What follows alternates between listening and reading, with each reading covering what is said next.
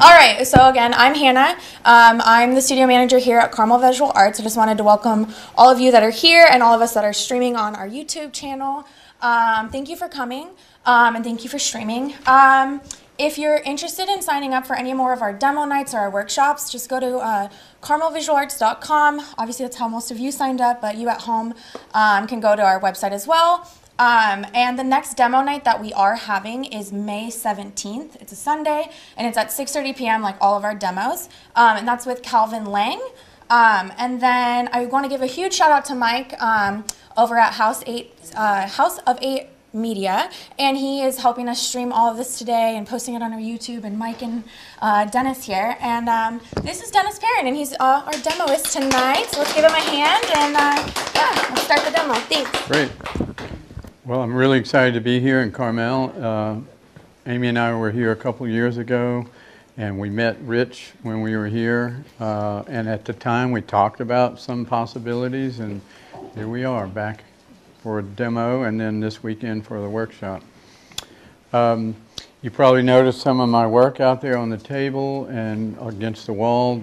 Of course, they're for sale, and there's a price list out there, and I'm giving all demo attendees 25% off on all the paintings. So if you're interested in anything, see me after or at the break. I think we will take a break after an hour. And that's it. So I'm going to just get started, and I'm going to talk. And if you're having trouble hearing, I'll try to speak up. But sometimes when I start concentrating, it's hard for me to project my voice without a microphone. Now, we have a microphone, but it's only for the streaming, so it's not for here inside the studio. I believe that we're going to be over here, so if you can't see right here, you're going to have that. Plus, we've got a camera coming down here on the palette, so, you know, the usual demo thing. Any questions before I start?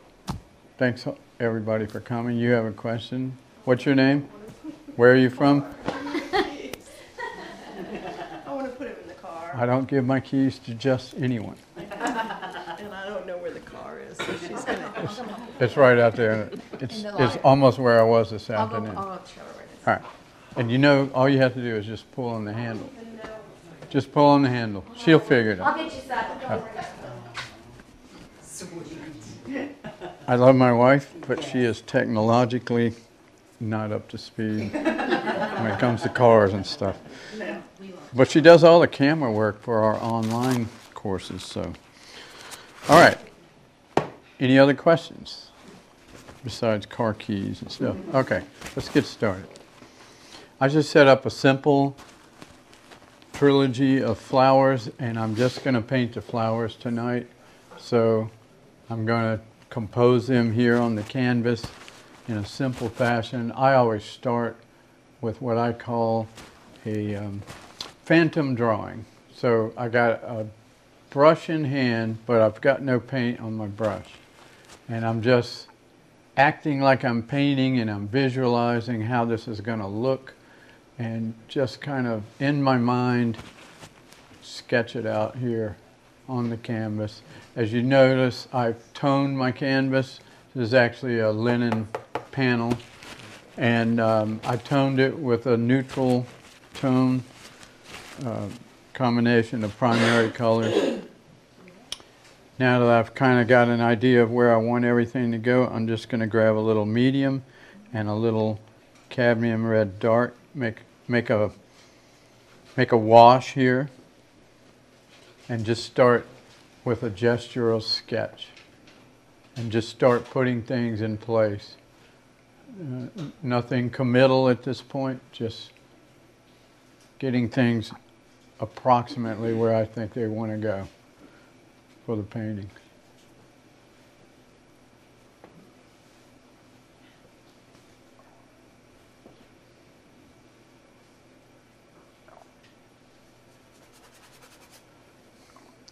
Start to sketch in, scumble in a little bit of value here.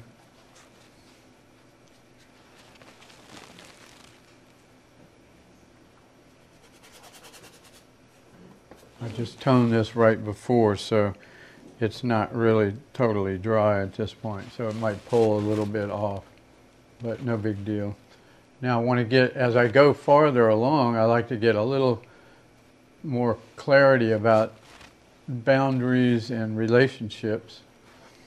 And that's really the big deal for me, is the relationships, because to me that's what a painting is. It's just an arrangement of relationships, lights and shadows, and etc., lines and masses.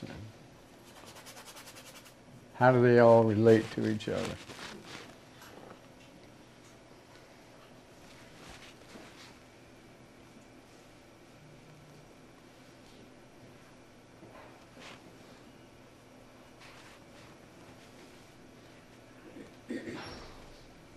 What are you using to dilute your paint with? I have a little medium. So I use water-soluble paint.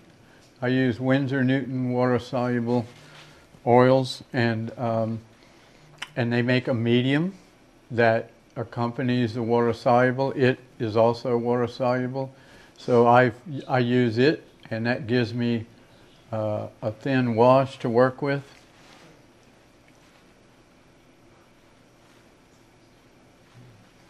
Does it dry quicker? No, the medium does not accelerate the drying time. It just makes it, it gives it a little more fluidity, so it'll flow onto the canvas a little more easily. But it does not accelerate the drying time. Now, I also, in my vernacular, in my teachings, I call this the value map. So what I feel like this phase of the process is determining where I think the major players, and those players I consider to be the value relationships, where they're going to fall on the canvas and how they're going to relate to each other. So that's why I call it the value map. And that is the intention for me of this phase. That's why I consider it, it's a little bit disposable or dispensable, in that I'm not going to keep it around. I'm not going to be using it afterwards. It's going to create the foundation for the painting, and that's its sole purpose. So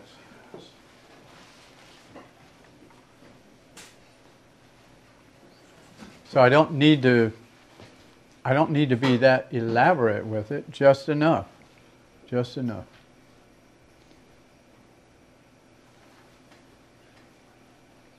Dennis, are you squinting while you're looking at the values? I don't know. Am I? You betcha I am. Okay. Yep, that's what I'm doing. I want to simplify. That's the secret. To me, that's the secret of good painting, is simplification. And so I squint. I gave up on my beautiful smooth skin a long time ago.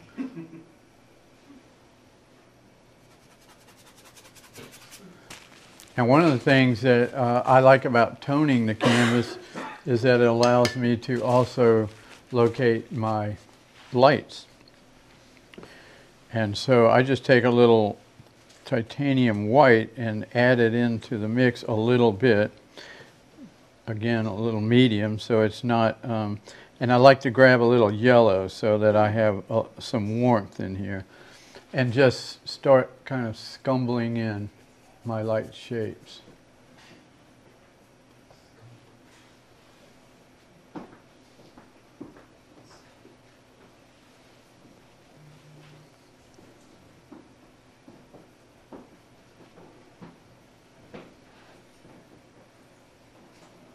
It's not about color at this point. It's really just strictly a value situation right now. I'm just putting in my values. because I want to know where they're going to be. I want to know how to lay them in when it comes time to block in my canvas. Is that a lemon yellow? It is a cadmium yellow light. And if anybody wants to know my palette, I'd be happy to recite it to you. Yes. Okay. Give me a second here and I'll do that.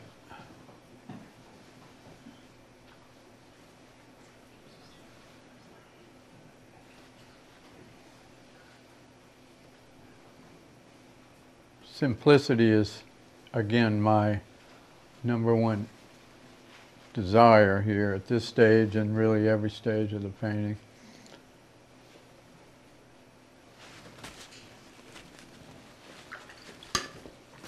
I'm not going to do a ton with the vase tonight. I mean, I'll do enough so that the flowers aren't just hanging in space, but I'm not going to go crazy on the vase. I'll give it some context. But I love that, whatever it is, like a whiskey bottle or something like that. Yeah. Really cool. Sure have. So my palette. Palette is titanium white, cadmium yellow light, cadmium red medium, cadmium red dark, alizarin crimson, which I don't have tonight on the palette, didn't see a need for it. Cerulean blue, cobalt blue, ivory black, and viridian. That's my standard indoor palette. Viridian. It's the only non-primary color on my palette.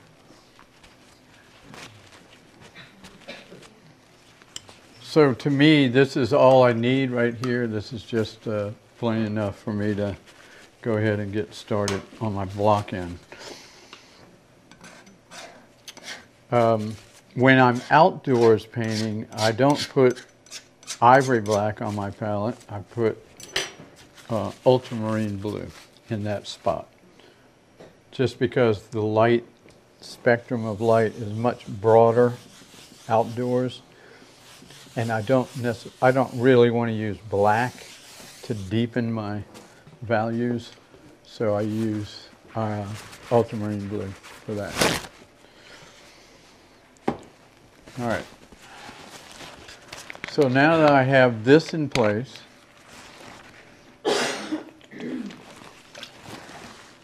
and I feel like I have enough information here to proceed with my block end, I want to grab a nice, large,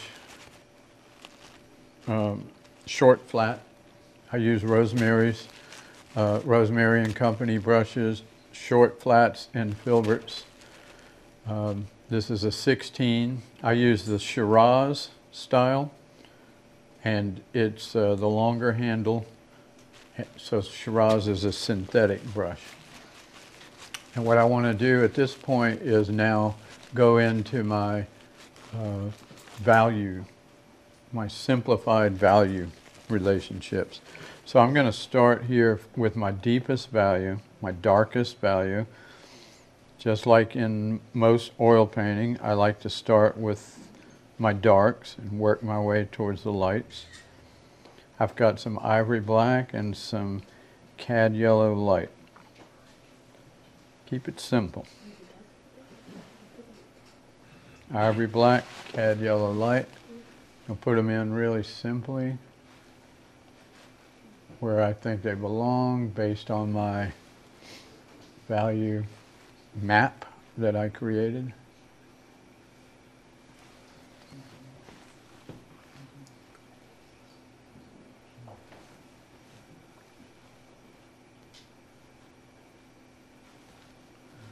No variation here, just simple application of paint in a uniform fashion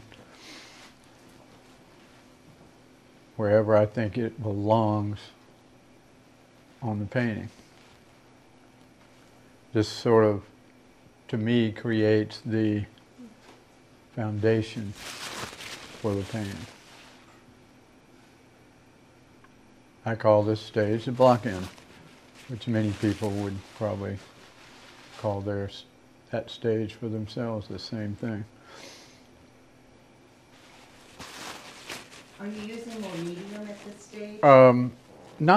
Not more. I'm actually, ratio-wise, I'm actually using less because I want more paint now. Okay. So my value map was a wash, right? Very little paint, a lot of medium, thinly applied, brushed on. But now I'm painting, so I've got plenty of paint on my brush. Not super thick, just enough. But in my approach, I like to say that if you can hear your brush on the canvas, then you don't have enough paint on your brush. Because I like to say that the brush should never actually touch the canvas. It should be the paint. Because you're painting not with a brush, but with paint. The brush simply allows you to place the paint onto the canvas however you want to place it there. All right, so now, first, now, can you go to the palette for a second? Is that possible here on the screen? Yep, it's there. Okay, so you see the palette. It's a little upside down, but I have this first, what I call pile, puddle, whatever you want to call it, and I've created my first dark shape, abstract in nature. I'm going to keep it there. Next, I'm going to create another shape, one that I think matches up more closely with another part of the painting. And I'm going to, instead of going with the deepest color, I'm going to go with cobalt blue. I'm going to let that be my starting point for this mix. I'm going to grab some cadmium red dark. So this will be a primary color mixture. In fact, that's what all mine are. And cadmium yellow light, my only yellow.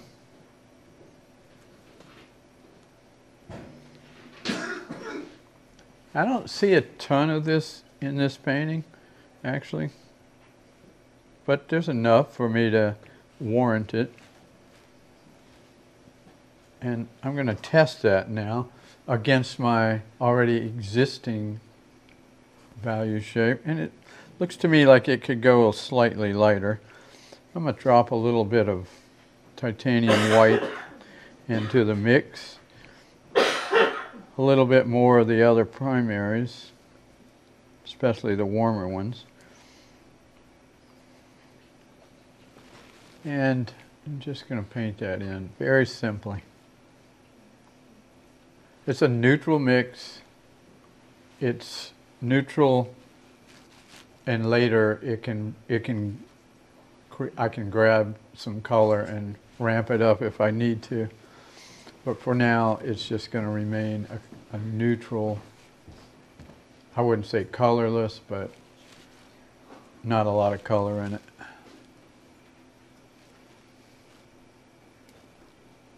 And we're going to let it sort of anchor our painting here.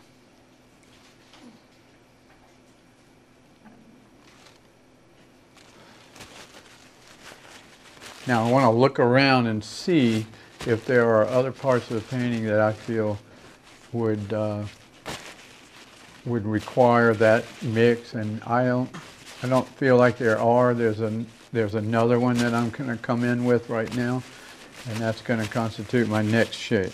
So again, on the palette remains, if you would grab the palette.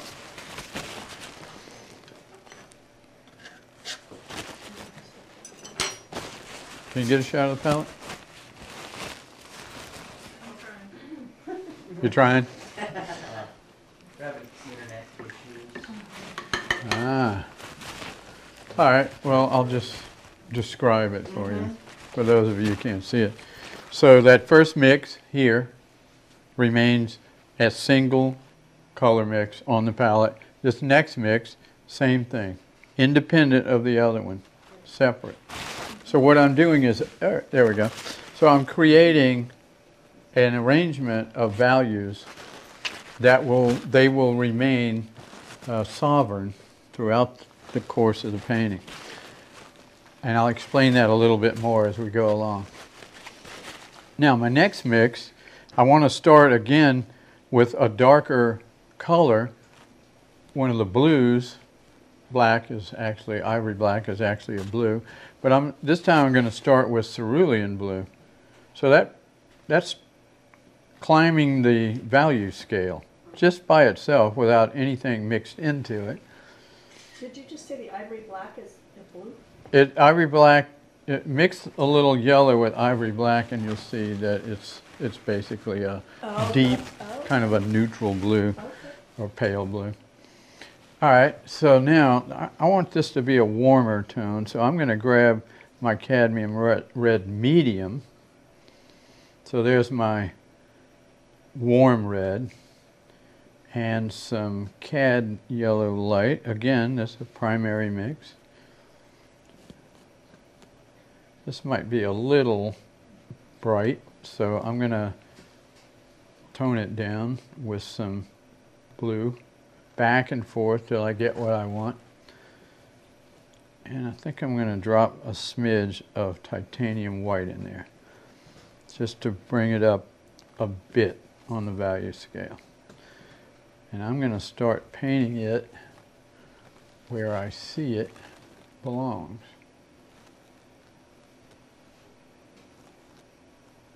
Very simply now. There's no variation in this. This is just a simple application of paint, broadly rendered.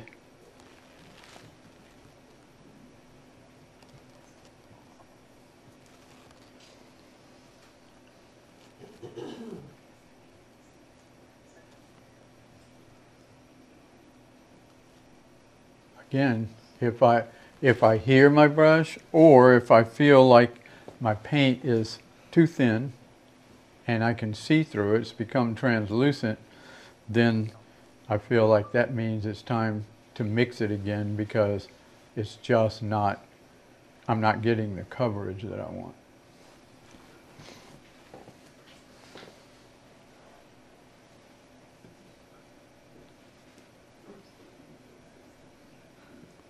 And there's a lot of this on this particular painting.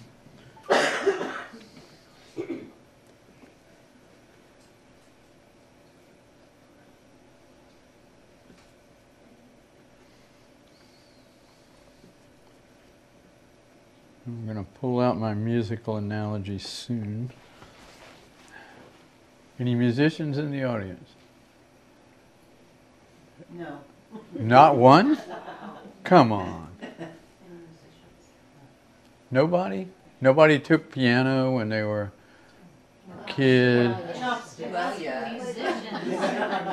But I mean, Basic appreciation. You're really talking chorus well, or no. glee club. If you did a little chorus or glee club in the junior high, you'll get it. Okay. We're good. All right. All right, so anyway, you have some basic understanding of music, maybe a little music theory. No? Okay. Yes. Yes. Okay, Yes, okay. yes, yes. Okay, yes. Basic. Try us. What do you want to say? Well, I'm not quite there yet. I'll be there soon.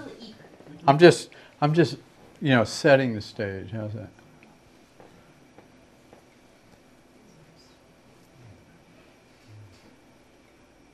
Now what I'm doing, I mean, obviously, with this last area that I started painting here, you can see that I'm not just painting flowers against a background. In fact, I don't even like to use the word background. I'm painting relationships. These are all just relationships. Everything on this whole painting is an arrangement of relationships, and they are defined primarily by value. That means that when I see values that have common ground, then I paint them together. I don't separate them. That's in the beginning, of course. What that does is it allows me to create a painting that is a painting of light and shadow and relationships, not a painting of things. I like to say in all my classes, you can't paint things. Nobody has ever actually painted a rose. So once you understand that initially, then you can get over that right away, and then you can start really painting. And so that's why you see me just painting out whole swaths of the canvas. And I gotta mix some more music here. Gotta mix a whole register.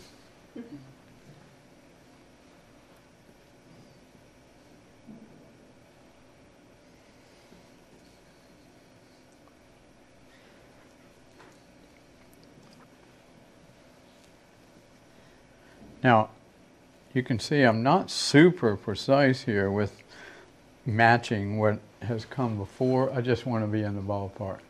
So if I'm slightly cooler, I'm slightly warmer, whatever, it's okay. I just want to be in the ballpark. That's it.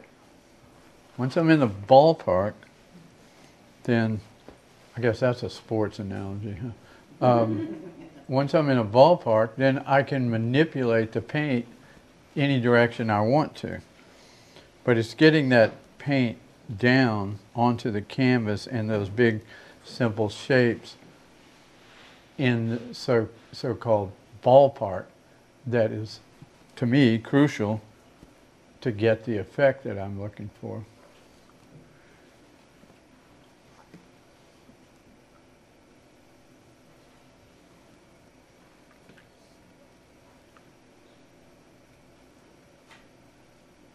And the shapes are abstract in nature, right? I can't really put a name to any of these shapes.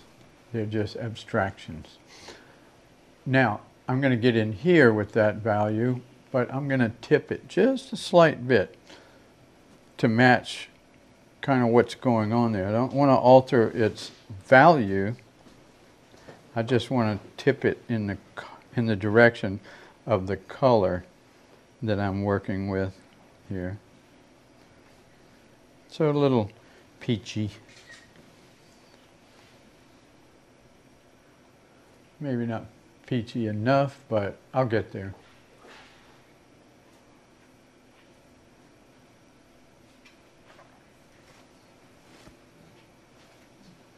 Simplicity, that's what I'm after.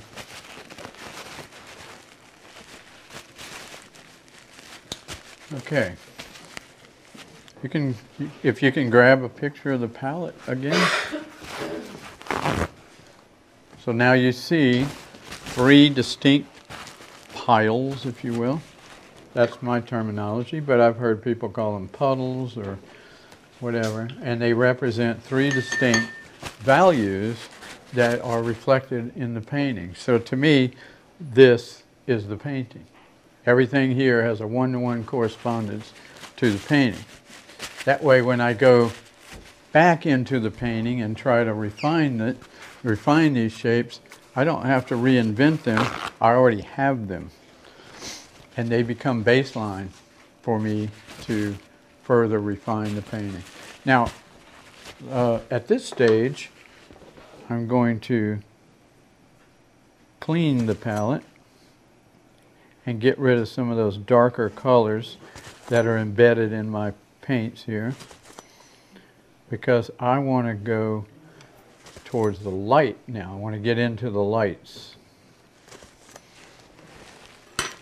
And I don't want any unexpected dark color to appear and muddy up my lights. I want my lights to be clean.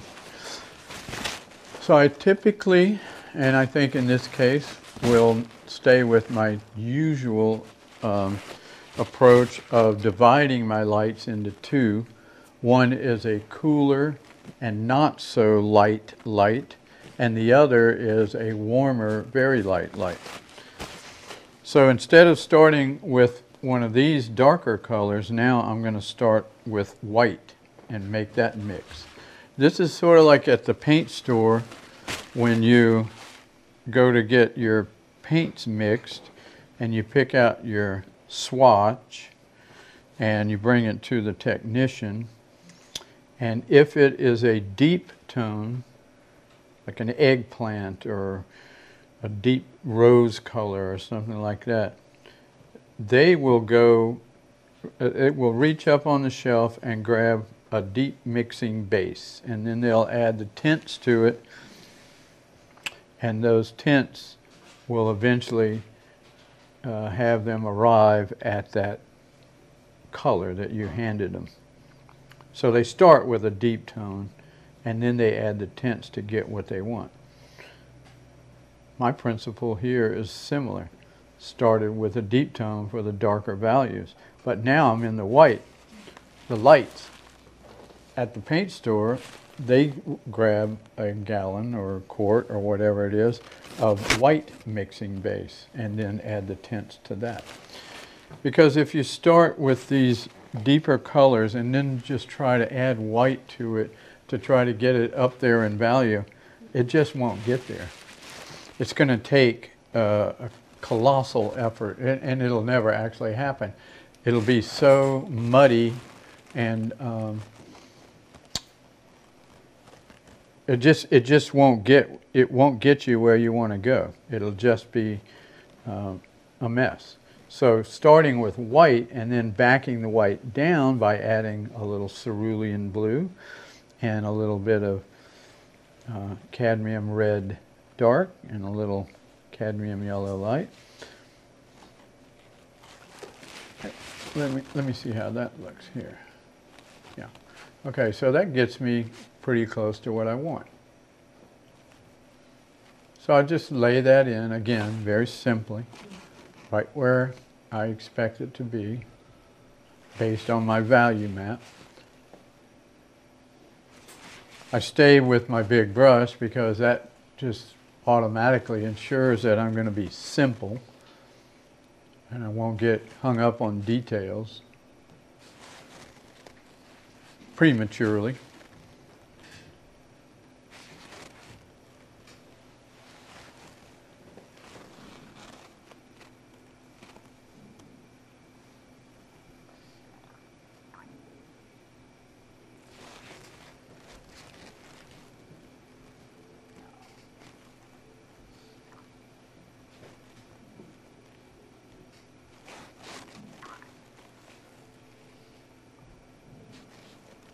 And just like in the other shapes, I just want to go wherever they will take me and apply them in as simple a fashion as I can get away with. That's kind of what I do.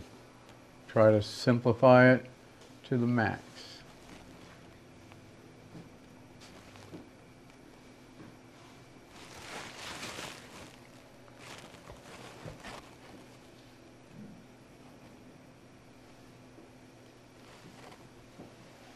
Dennis, is there a reason that you went with cad red dark instead of the cad red medium there? Temperature.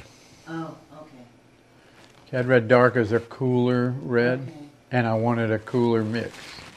So to me, the reds, back and forth, are all about temperature, not necessarily value. I know there's a value difference, but to me, it's more about temperature than it is value with the reds. Do you ever mix your palette before you start? No, I don't. And I get that question a lot. And one of the reasons why, who asked that question? You did? One of the reasons why is I want to be as in the moment and intuitive as I possibly can. If I pre-mix everything, I take away the opportunity to see a relationship in a fresh way as I'm going through the painting. That's why I start with the dark and then I compare the next one to it on the canvas. and so forth. And frankly, the way things look on the palette aren't always the way they look exactly on the canvas, so I want the look on the canvas to be the one that I'm more concerned with. Now, one more mix, and out comes the music. I like to say that the palette is like your instrument, and the painting is like your music. So the more command you have over your instrument, the better the music will be. So if you really want to master the music, master your palette. Make sure your palette is clean and disciplined and you understand where everything is. And I can tell you that this part will be so much easier if you do that. Now, one last mix, starting with titanium white. There's not much of this on there, but there's enough to warrant it. A little bit of cad yellow light and a touch of cad red medium. Remember, I'm going for warmth now. And that's it. No blue on this mix. And I want warmth. Wow. I really want to see the warmth in this mix so I can understand the relationship within the light. Like the light isn't all just the same. There's a huge difference within the light. I'm going to tip this just a smidge in that kind of peachy direction for this last place right here. Get that down.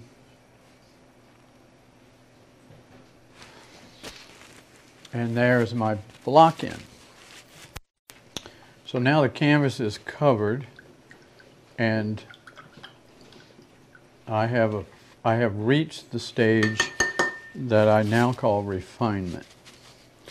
Now, can we go back to the palette for a second?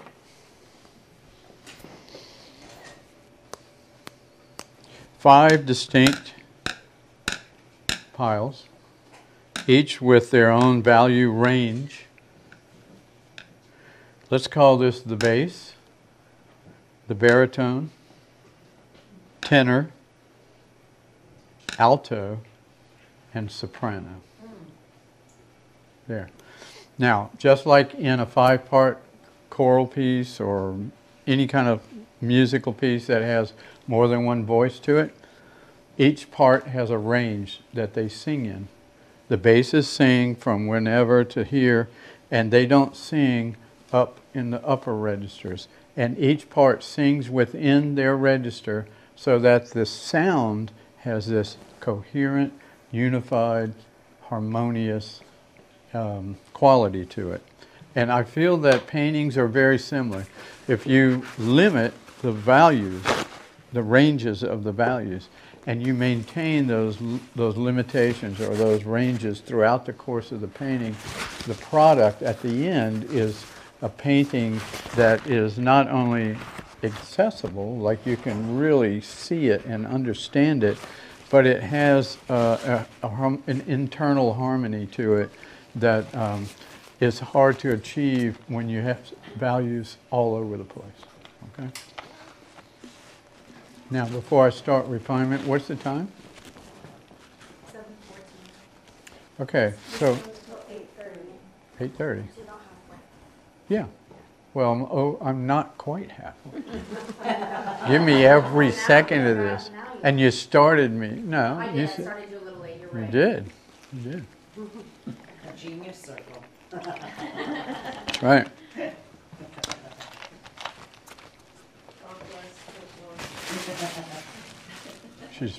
She's relentless. Okay. Refinement. First, clean the palette. Got to know where you are on the palette.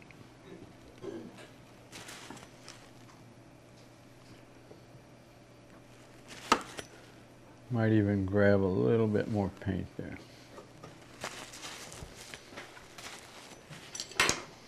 How many of you keep your palette organized like that. It gets chaotic. It gets chaotic. Huh? Starts that way, but Yes. well, it's kind of natural for it to begin to break down because, you know, that isn't really divided into simple shapes the way I did. That's arbitrary. But it is very helpful to at least get started that way and try to maintain those relationships throughout the course of the painting. So the biggest thing I see people do when painting, especially from life, is starting to lose those value relationships as they go into the refinement, of the painting. So now, once I start refining, it's time for me to go back through and kind of clean up all those shapes with a little bit smaller brush. So I have a 12 now, and I want to try to stay with this 12 as long as I can so that I stay very simple. And What was the first size? 16. That's in the rosemary, you know. I mean, they vary sometimes. Different companies have different sizes. But what I want to do at this point is just start to keep refining not just the color and not just the value, but also the spatial relationship. How do they all piece together? It's like a puzzle, you know. All these different shapes piece together and form an image.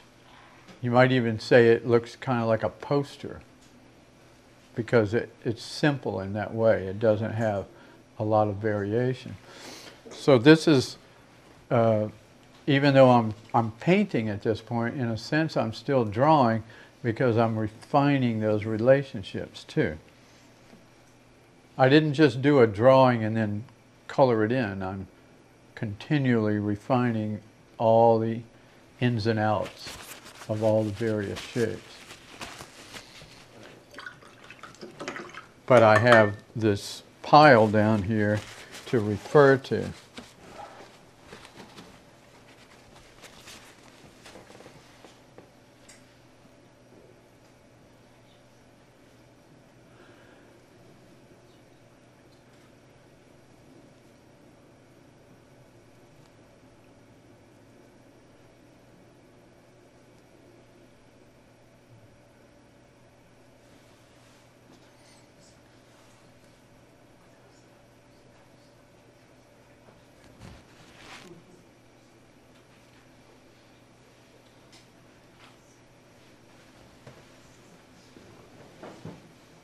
Now, one thing about this stage is I'm a little freer now to play with color and temperature and even value, because if you go back to the musical analogy, if I'm a bass, I don't just sing one single note throughout the whole song. Actually, you might, but most songs you wouldn't. Or if I'm a baritone, you're going to have some variety in where you sing. And that's sort of what's going on here too. Variety in how the music plays out. So all the different shapes within the painting will have variety within them, but they will still maintain those boundaries of the values, even though they might get a little unclear as the painting starts to unfold. I'm going to concentrate more right now on the flowers themselves, that part of the painting anyway.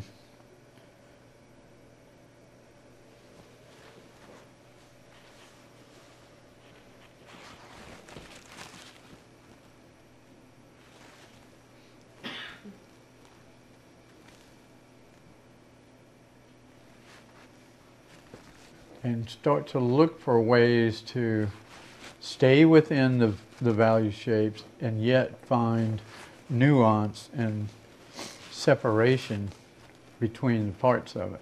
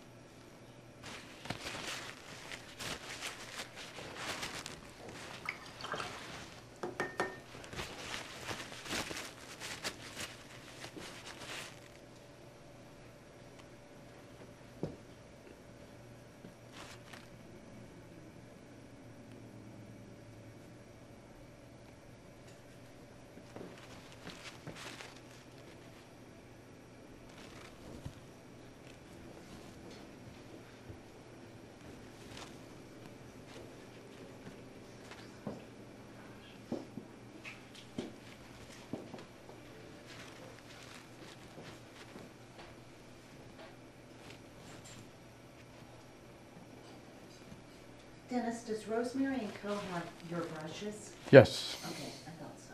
they do. They have a set of Dennis Perrin brushes that are exactly the ones I use for all my paintings. I do add a couple of larger brushes for larger paintings, but yeah, they do.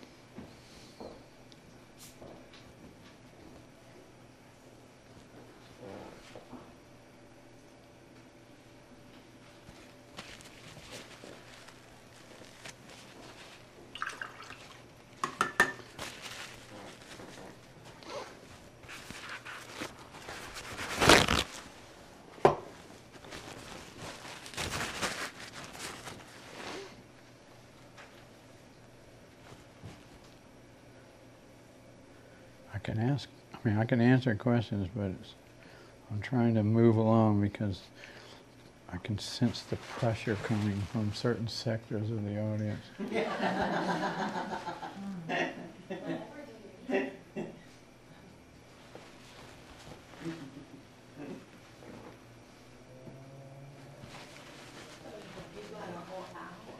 I know. I could. I could paint 2 paintings. That'd be awesome. Or I could go have some wine. What'd you say? Go have some wine and get to know people. You can do both. I could do both. 3-minute break. In Italy, that's what we did all day. We just Yeah. drank wine, painted. So, we might want to take a little bit of a break. Quick break for wine refill and a potty break. But Dennis, you let me know when the breaking moment would be. Give me 2 more minutes. But I'm going to start back painting whether you're in your seats or not. After what? Like any good teacher should do. It'll take you 5 minutes. I'll give you 7 minutes. But Oh, So generous. I know. 7. 7, yeah. 7. How's that? Does it work for you?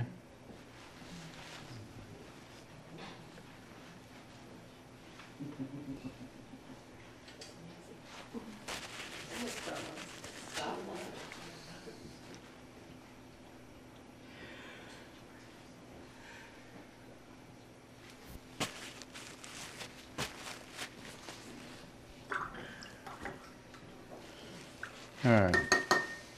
I'm at a kind of a good stopping place. Okay, 7 minutes. 7 minutes.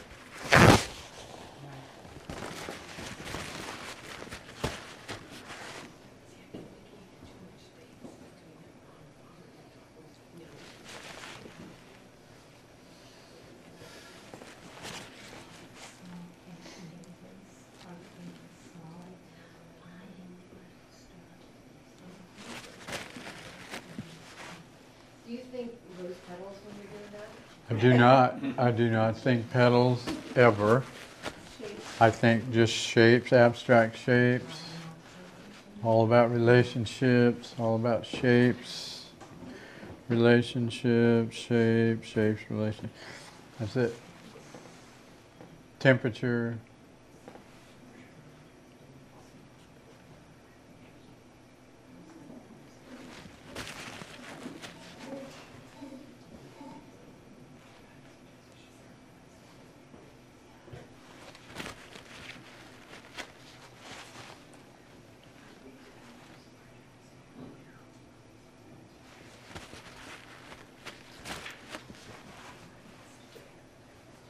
Where did you do your training?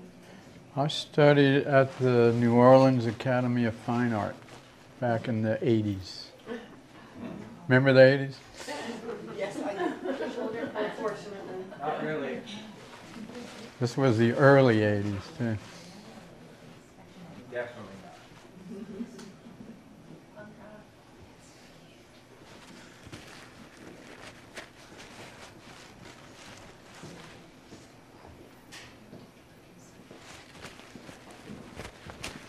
And I also studied, on my own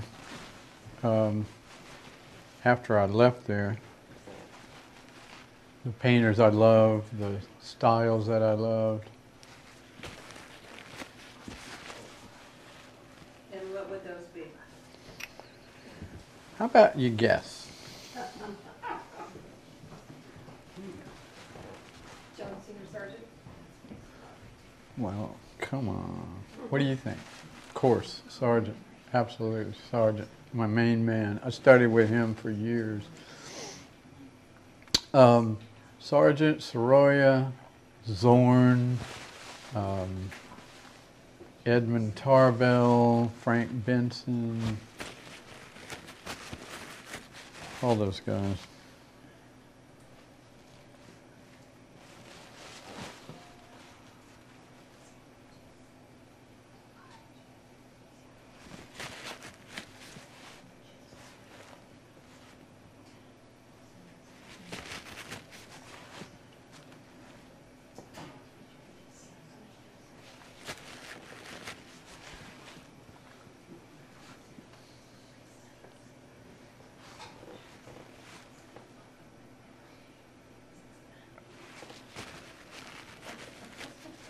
Dennis, it looks like two of your roses are the same variety and then there's a separate one. Do you know what the varietal difference is?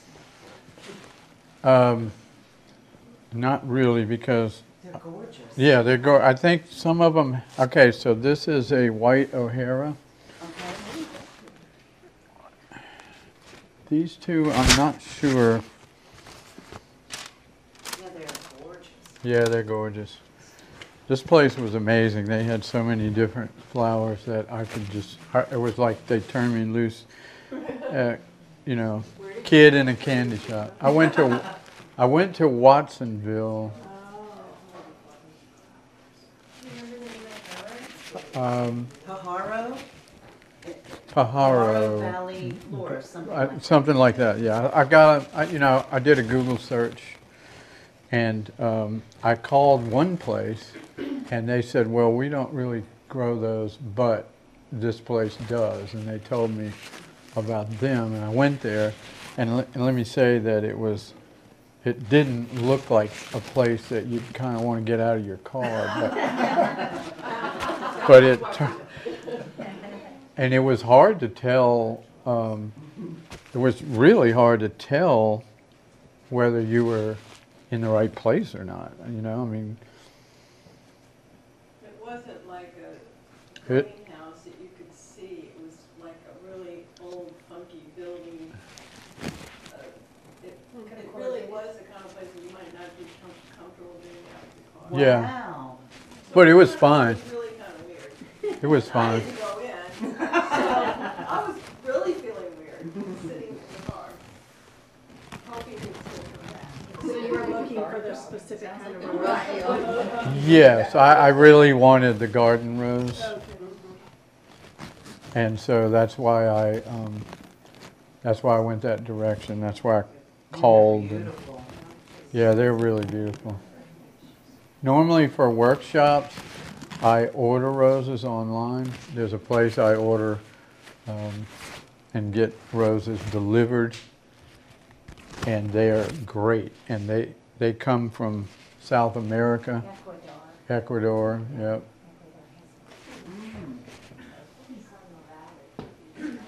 But I just thought, I'm in California. They grow roses here. There's got to be a grower somewhere near Carmel.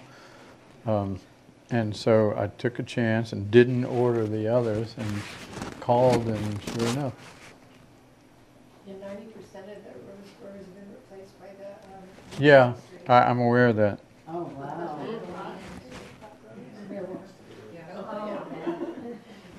No, no, Not weeds like candy. not your dandy.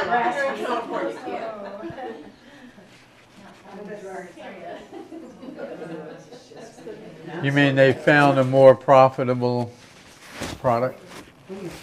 Yeah. Yeah. Arizona's big on hemp.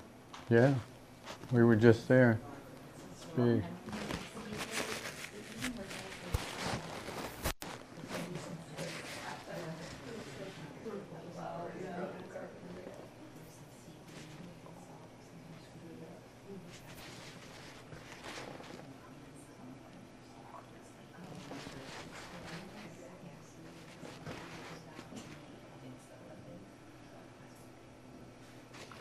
That's looking beautiful. Thank you. Yeah. It's all about the value. Yes, the value and the Someone said there's so much depth, that's why I spoke up. Well, that's that also comes from that music thing where the depth. Think about music and the depth of the music and how you can hear the basses and you can hear the different voices because they're not singing over each other. They're not. It's coherent, not incoherent. Now, Dennis, are you thinking about edges at all when you're doing this? Sure, I'm thinking about transitions, edges, whatever you want to call it. Yeah, absolutely. All that's in the mix. In fact, everything's in the mix at this point because I'm in the refinement stage. When you said you're hearing voices, are you literally like thinking in the tone that you were talking about? I'm not that literal with it. I don't have synesthesia. Is it called synesthesia? No, I don't think I do. I tell you what I do, though. I do listen to the roses because the roses, if you can quiet your mind down and just pay really close attention to them, they will speak. They will actually say, of course, maybe I'm imagining it, but they will tell me, look over here, you forgot this part, paint me, don't forget me, But that takes a really quiet, you really have to quiet your mind. So typically when you're in your studio, do you not have music on? No, I usually do. I usually have music on. I can, by quiet mind, I mean a mind that's not contradicted, not a mind that's necessarily quiet by auditory standards. Just not contradicted.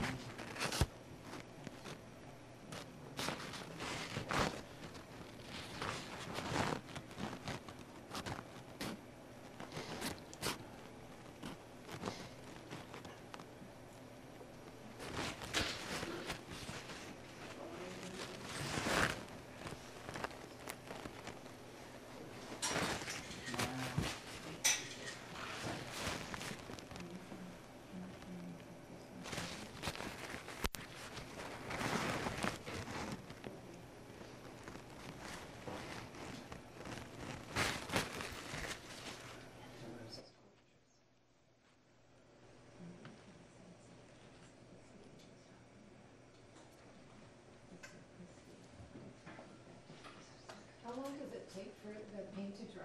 Is it a lot quicker than the oil paint? No, it really isn't. pretty much the same. Yeah. And it is oil paint, Oh, do you varnish after it dries? if necessary. How do you determine? Because if it has matted areas that, you know, lost their sheen or their gloss, the word I'm trying to say. Yeah, otherwise I don't varnish. I only do it if I need to. Now, actually, after a long time, if I still have the painting, I'll probably varnish it, just for protection's sake.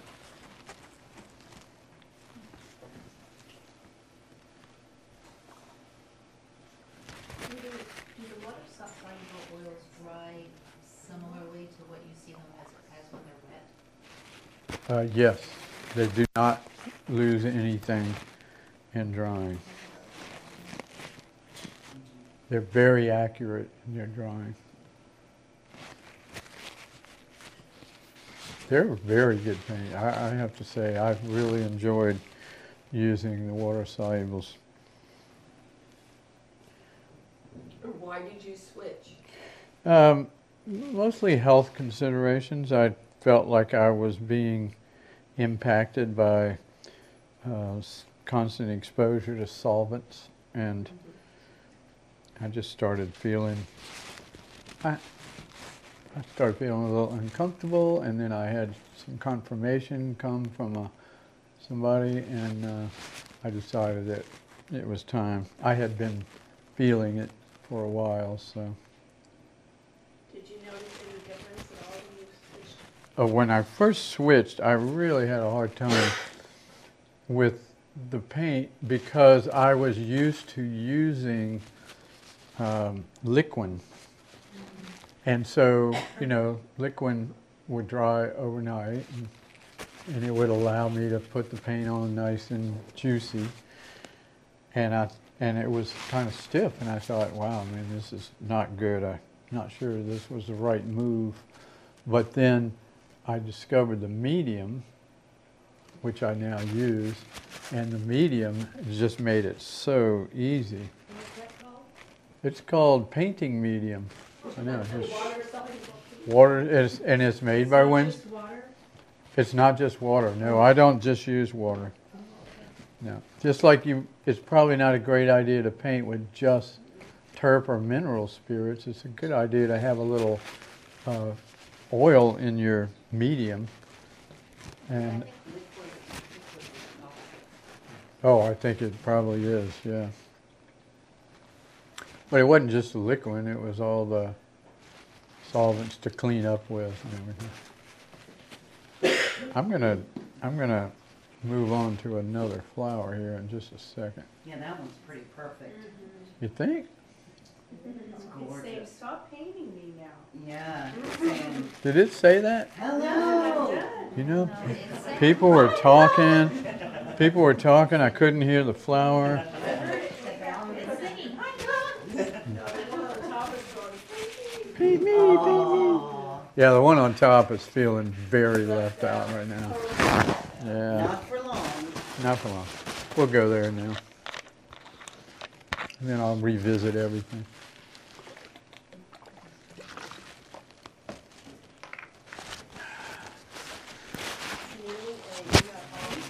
Oh, I did.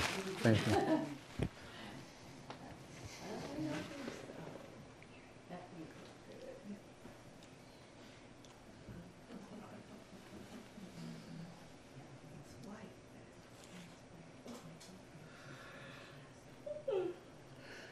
Past your bedtime, huh?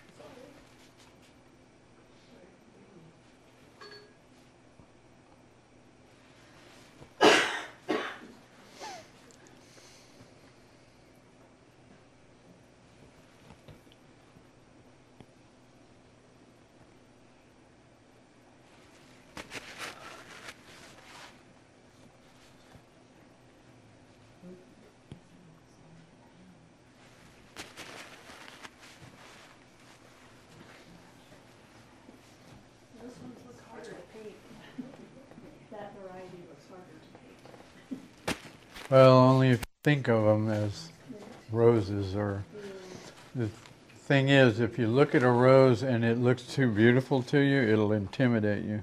Oh.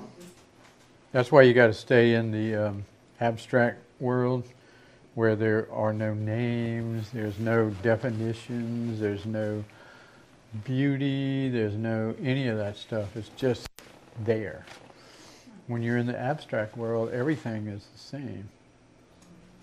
And it's easier to paint from that place.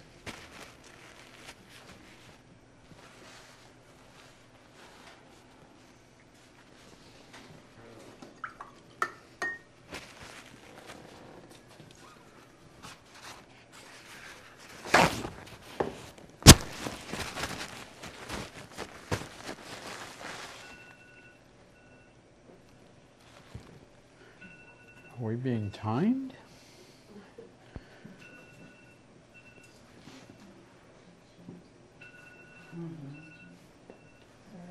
Dedication alarm for my son, sorry.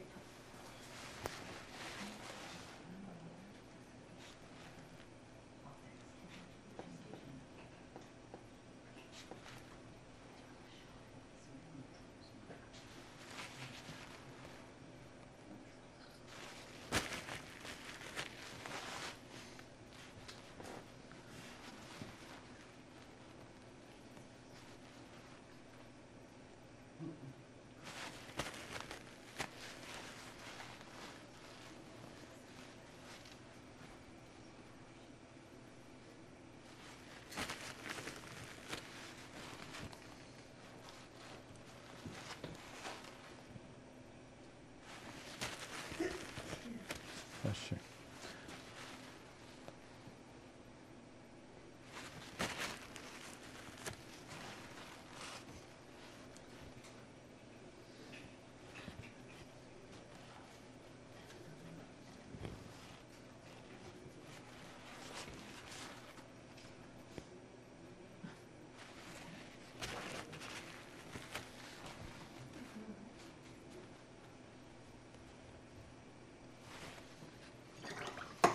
You notice I'm still using the 12, right? Yeah. Step number 12. Yeah. I'll try to go like as far as I can possibly go with the bigger brushes, because it just keeps me, naturally simple. It just makes it easy to stay that way.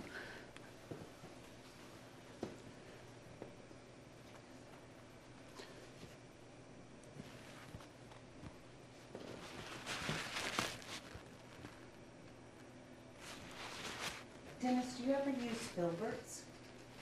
I do. Not a lot, but I do. I have them. They're there. Well, he draws with silver, Okay. and sometimes he uses them towards the end of Jamie's writing things. But he really likes the bright stuff. Yeah. He needs what shapes? I didn't hear the word. Linear. I like the sculptural look of the bright. The brush stroke is very geometric and Like a chisel. chisel. Yeah, I love that. And you can just almost sculpt. And yet it's so soft at the same time. It can be. Yeah.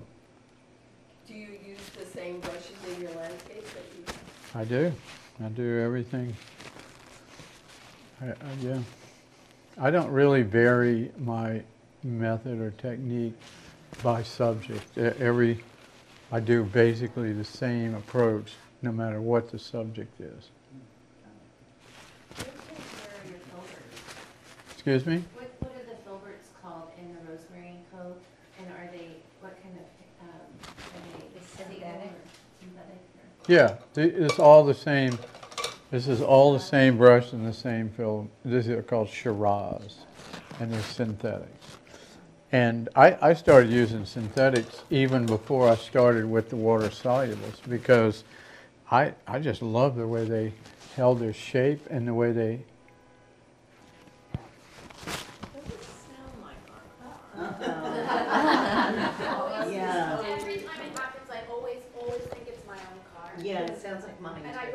window and I checked the lines over that way.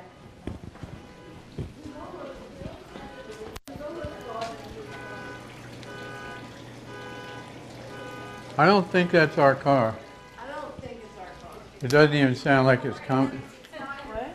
It sounds like it's coming from a different Yeah, direction. Rossetti's in there. Yeah, maybe Rossetti wants somebody to come. It's a gym business. It's gonna make great. It's over now.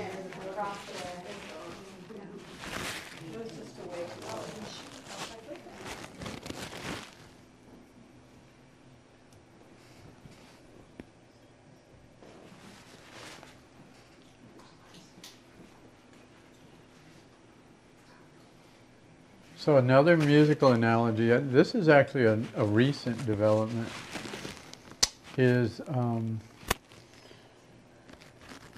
so if you play an instrument, regardless of the instrument, there's different components to when you play a note. So when you first start playing a note, that's called an attack.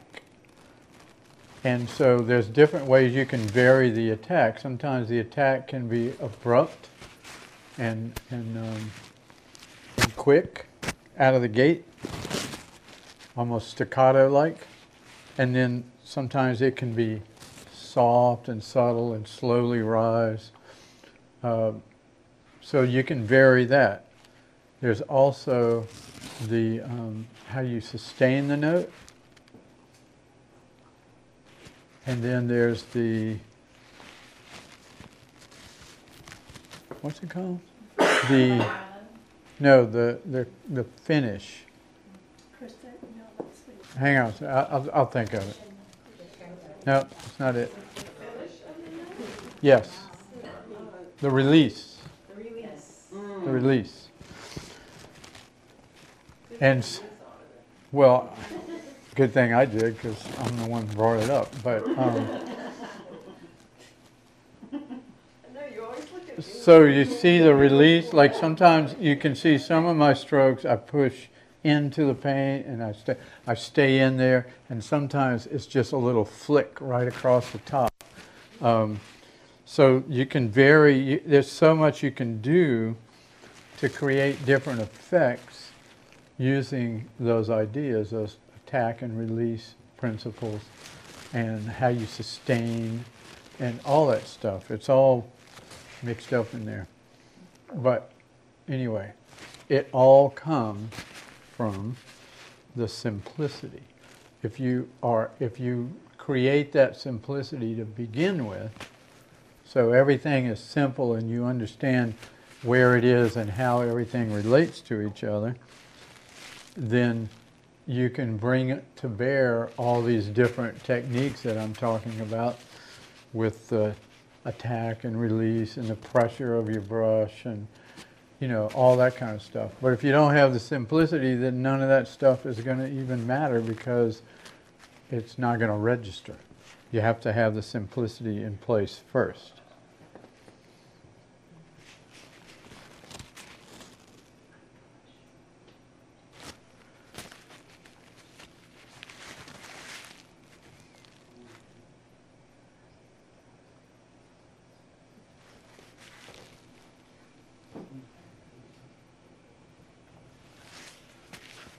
Okay, let's see.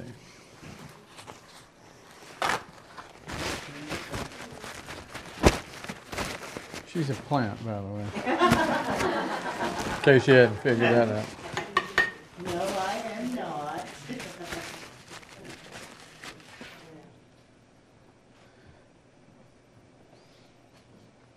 just says what the rest of us are thinking. Yeah.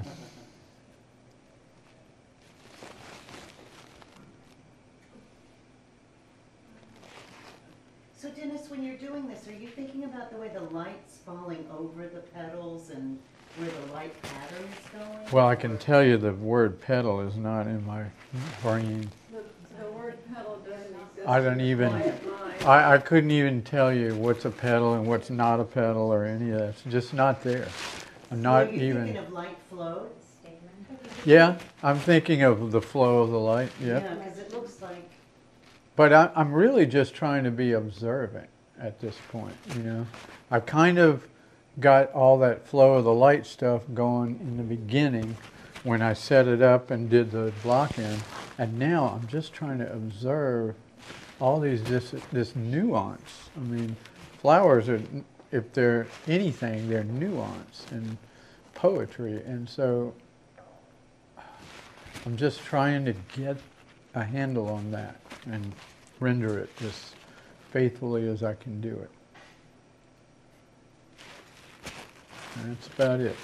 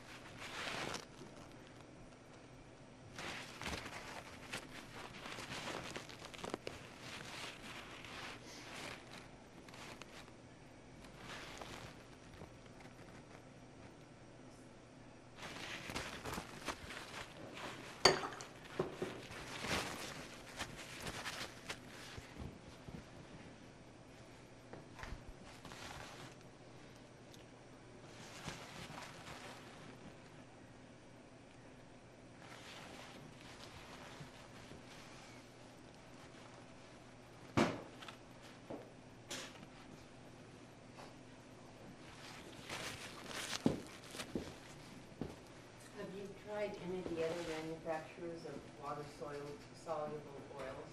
I haven't. I'm well aware that there are several, and I know they're all probably, some of them are probably better than others, but I just, you know, I started with these, and at this point it's been, if it ain't broke, why fix it, kind of thing. What brand is it again? Windsor Newton. Windsor Newton. They call it artisan. I tried them and didn't like them, but I didn't use the medium. Yeah, I got to use, Yeah. because I've heard the same thing from other people that said they tried them, didn't like them, and I said, I would say the same thing. I tried them and didn't like them either until I started using the medium, and then I really liked them. So,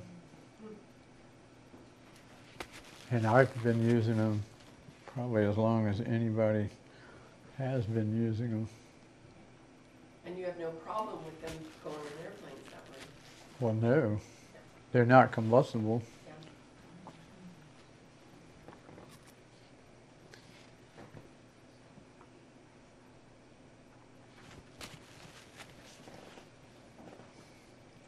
Do you know what the medium's made out of? I'm assuming it's made out of resin, oil, and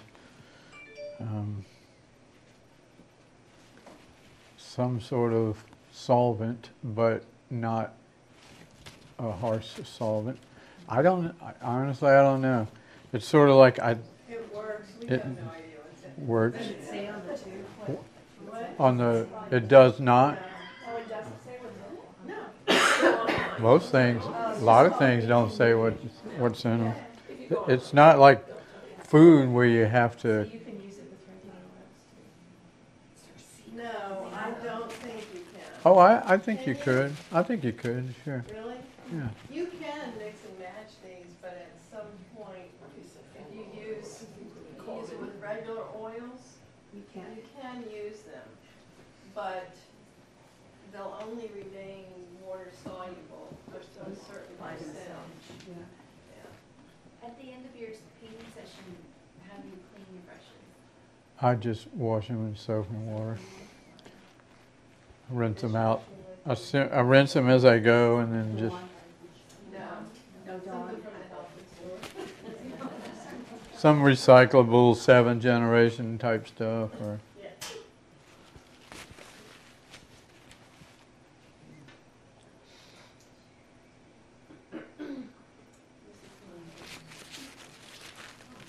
I think he used that at one point, but I didn't What? Myers, you used that once or twice, but I don't think you went. Myers? So, I used to use the master cleanser, the master cleaner thing that, you know, No, I was excuse me. thinking about Murphy's. Murphy's? No, I don't No, use you it. don't use that, but you did try it once. I think I did. Once. Well, it just didn't I work don't for me. like the way it smells.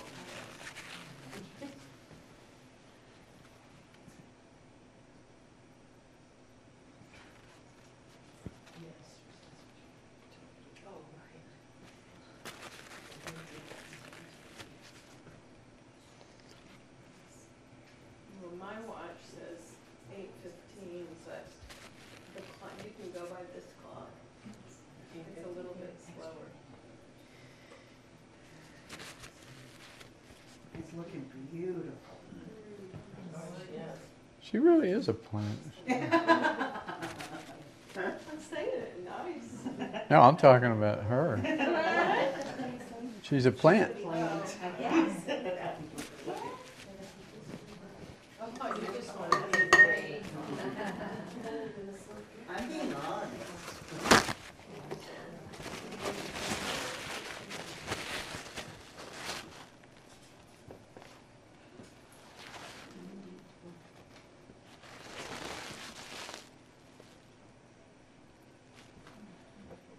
So Dennis, at this level, are you still squinting the same as you did in the beginning? I know you're probably tired of hearing about squinting. I'm not, yeah, I honestly don't even know at this point whether if it's different or, I'm not 'Cause it's not that like you know conscious it of now. it. Huh? It's like you know it now. Well, it's just, I'm not that conscious of it because I'm just doing it now.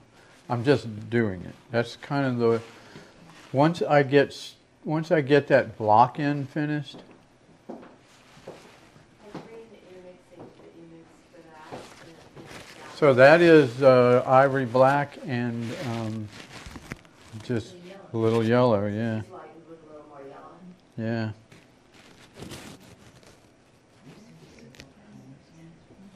You probably could squint more in the beginning because I you're trying to couldn't even tell you. divide the values. Couldn't tell you.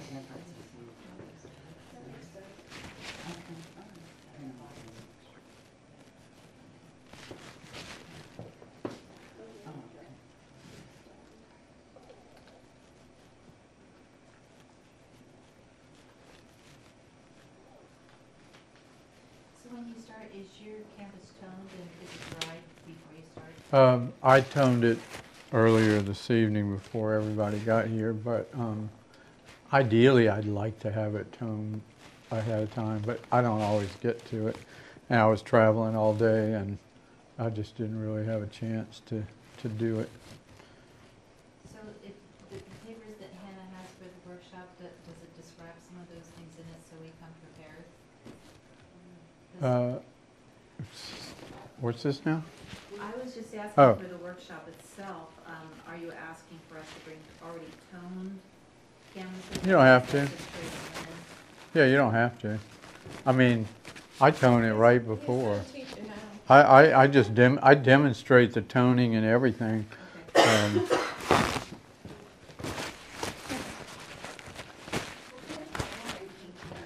It's a Centurion linen, partially linen thing.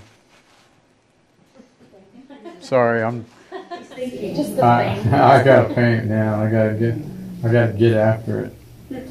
I can ask him later and send out an email to the students. Centurion. Answer some of these questions. Yeah, sorry, I was like thinking No, ahead here. It's I don't- okay, yeah, I don't do well with verbal stuff either. I have to see it visually. So I'll write a couple of the questions I've written down and his list of brushes and what palette he's using, or not palette, what type of canvas he's using and such.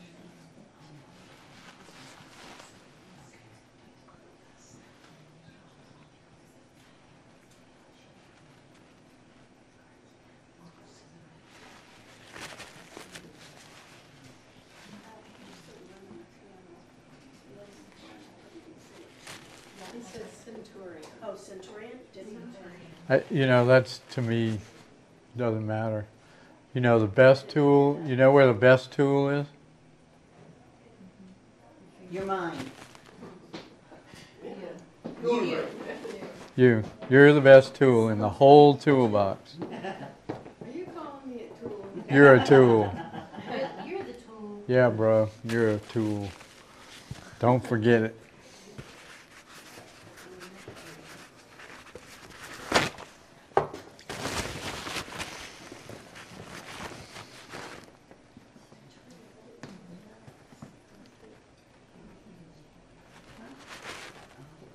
Anything I can do?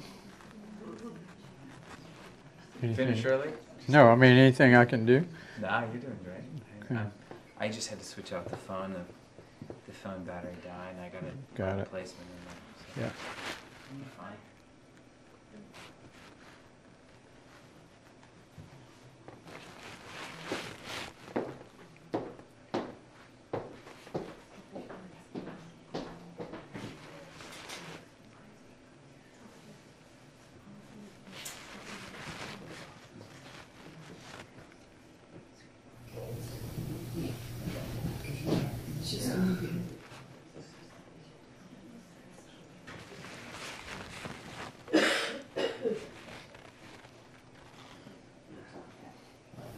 I think I'm squinting just as much.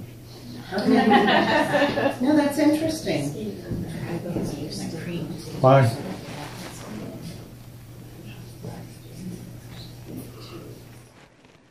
It could just be habitual.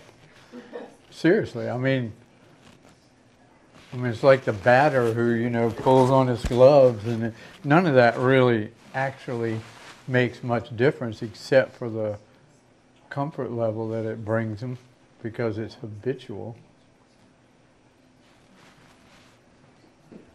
I don't know that I need to be squinting at this point.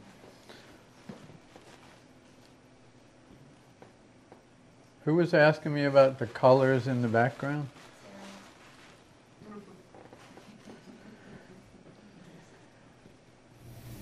I love to play with the colors in the background after I've gotten much of the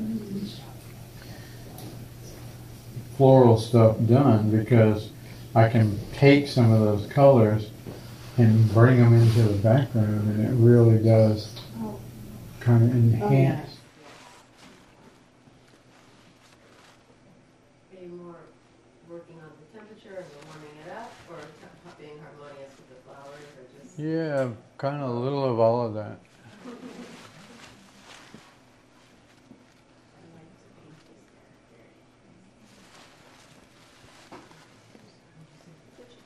No, that's gorgeous.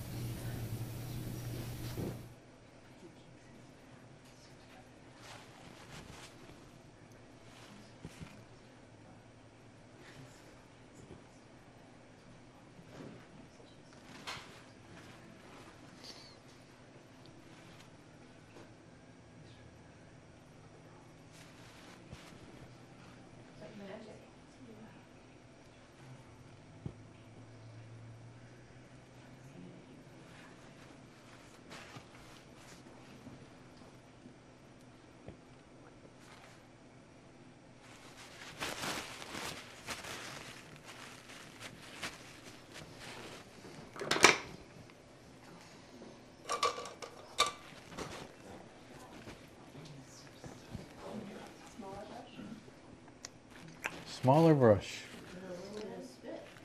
It's a Yeah. new brush. No, it's not a new brush. Uh-oh. She needs a clean brush. It was one you haven't used tonight. Yeah, I haven't used this brush yet, so. Relationship. I thought it was a brand No new wonder you don't brush. want to use the oil-based paints. These are oil-based. Well, I know, but I meant, you know, the toxic oils. Well, these have the same. There must be if it has cadmium and Yeah, it's not the paint. Stuff, they just put something in it to make it. It's not the paint, it's the salt. It's that right there. See? This is the big difference right there. Instead of having Gansol or something else, it's water. That's the only real difference. When you have those OMSs and turpentine, you have to have such good ventilation. But Yeah. also there's a lot of health risks that come with it. I'll tell you what, a lot of studios these days, Traveling with it is sometimes even oils. a lot of studios these days are disallowing. It's, some of the studios we teach in don't allow solids. Right. I would think Scottsdale doesn't, right? Is it Scottsdale or somewhere else? I used to in Scottsdale last year. Yeah, I don't think it's Scottsdale. Over Chelsea, is it Chelsea Classics? Yeah. They have lavender or orange brush cleaner that's not toxic. Yeah, walnut oil. Yeah, so I started using those. But there was, Sleep while you're painting. Oh, it smells like a spa. you rely. Chelsea Classic. And they sell the soaps that are like handmade and they're like lavender based and my brushes are very happy. And now that I use them and they have an orange scented and they have a lavender brush cleaner. But I haven't gotten their oil stuff. We had, in one of the workshops, I think it was San Antonio actually, there was somebody who had used walnut oil in the class, and there was somebody in the class with a nut allergy. Not in my class, but in another one, and they got very sick. They had to go, No, wow. Smelling it, yeah, just from being around it. Same room. it really slows your dry time really, really down. Oh, really? Yeah, that's why people use it, because it just, your skin will stay wet. What's black oil made out of? Yeah, It's, a mixture of things. Mastic. Mastic and, I know that it's in my face. What about the linseed oil? Linseed oil doesn't speed run like black Well, oil. linseed oil also doesn't clean your brush. They're talking about ways to clean your brush, right? Isn't that whatever? It's not about the medium. That's what it's like. Walnut oil doesn't clean your brush, though. It's more. What's the other oil that you use that you keep put your brushes in? Clove. Clove oil. To keep your paints I just dry. dip my brushes at the end of every day in clove oil, the brush dip, and then it just stays wet, and then I just wipe it off. So I don't have to use turpentine or anything to clean. So it's a lazy man's way of dipping my brushes at the end of the evening and then keeping them moist and wiping it off and painting the next day.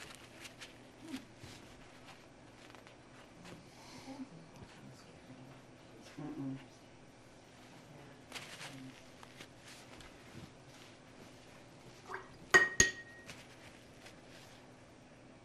No, it looks beautiful.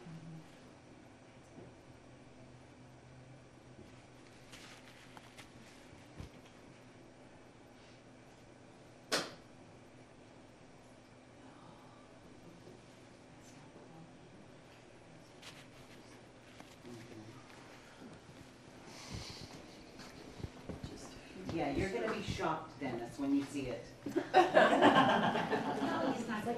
Yeah, that's gorgeous. I've never painted. It's his first time, you guys. Yes, my first rodeo. First rodeo. Rodeo. Isn't it beautiful? Tell you. I want you to come to all my demos.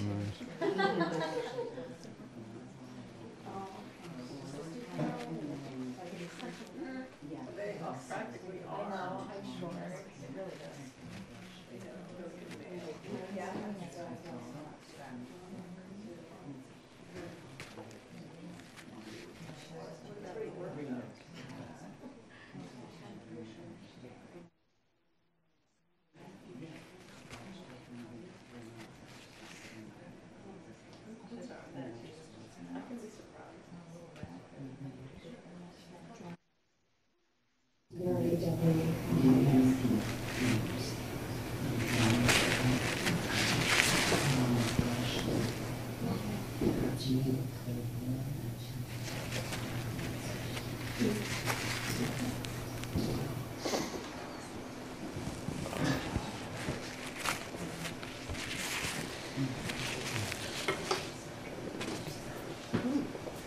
Maybe I'm done.